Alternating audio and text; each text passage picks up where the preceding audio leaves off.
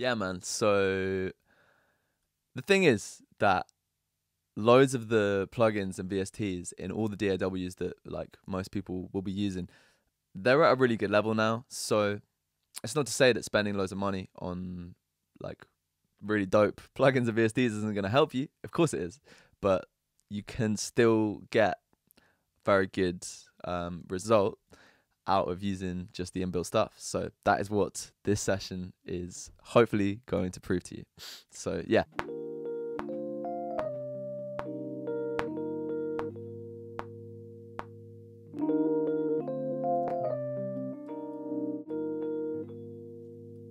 Yeah, cool, man.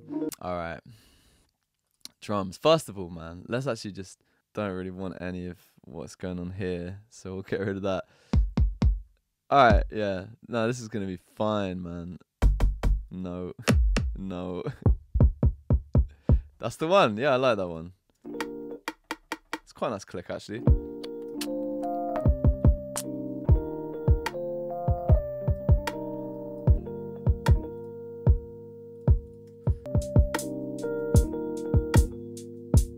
It's quite a nice delay, man. Yeah. Yeah, that's better. Alright. What are we doing for bass? This thing's great. Whoa. We'll still kind of use this quite a bit. Wait, did I not just go on leads? Alright, it's because I'm really low.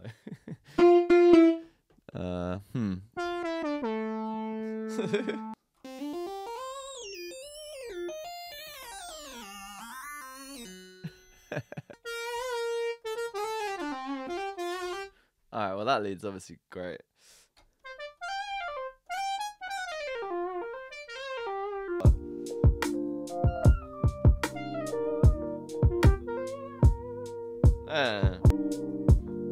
Oh wait, I just use Fab Filter. I'm not allowed to use Fab Filter. It's just, yeah, I just naturally go to it. Like, what can I say?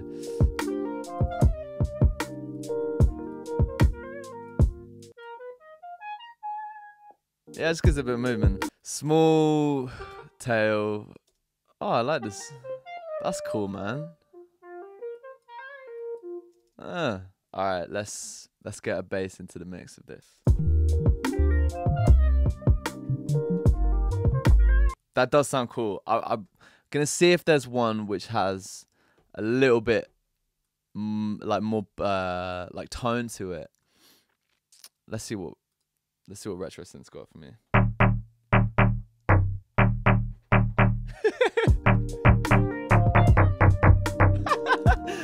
Obviously we're not doing this, but just that's a joke. So you know what? If we pull the oh man, these I don't really want. Yeah, there we go. It's a little bit too greasy. Yeah.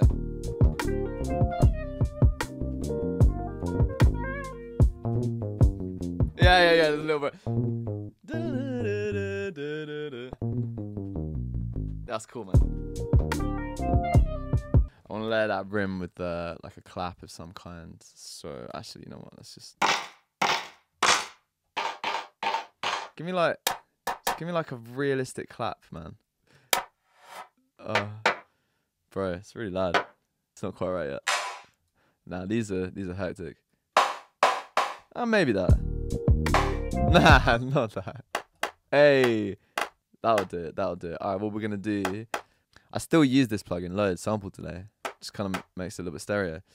I can't use little alter boys, so this is where we're at. Vocal transform it differently and then sample delay the other way. Hopefully we should get, yeah, it just kind of like fills it out a little bit more. Feel like we could get some pads going in there.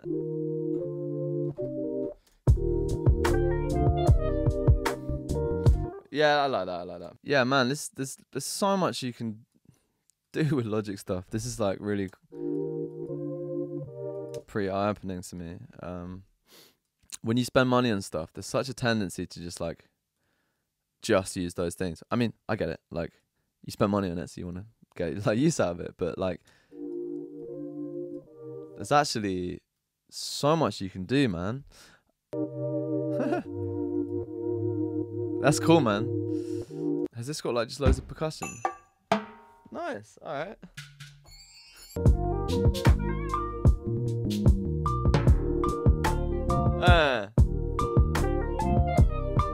To be honest, yeah, man.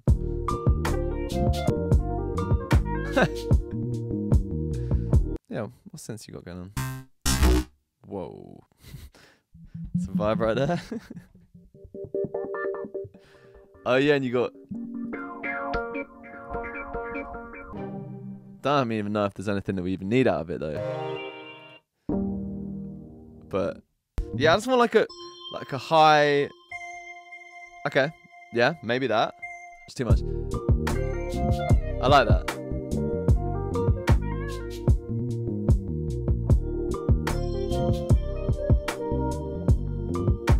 I need to do this more, man.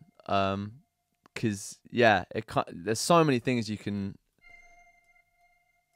do. I think just like reminding yourself that you can make something good, like without using stuff that you think you rely on. Like I guess that's one of the main points that I'm trying to make with it. Like